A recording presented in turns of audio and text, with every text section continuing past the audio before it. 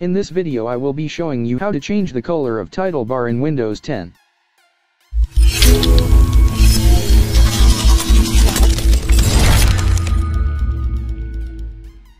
Hello guys, I'm Razzie, and for making the title bar black, you want to open Settings.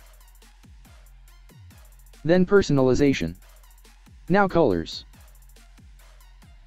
Then add a custom color. And then set it to black, or any color you like. Then click on Done.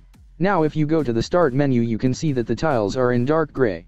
But if I open an app, you can see that the title bar is still in white.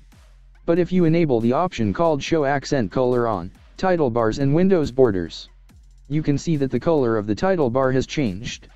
But if I'm not using the app, you can see that it goes to white again. For fixing that, you want to go to Start, then search for Registry Editor. Then open it. Now go to this location on the screen, and this will be in the description box as well. And make sure that the color prevalence is set to 1. If it is set to 0, change it to 1. Then right-click on a blank space. New. D-word 32-bit. You want to select the 32-bit even if you are using a 64-bit version. Then rename it to Accent Color Inactive. Then tap on it.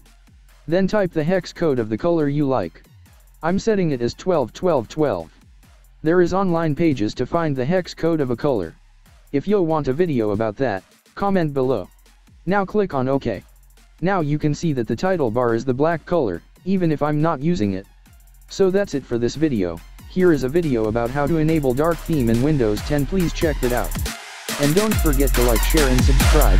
See you soon.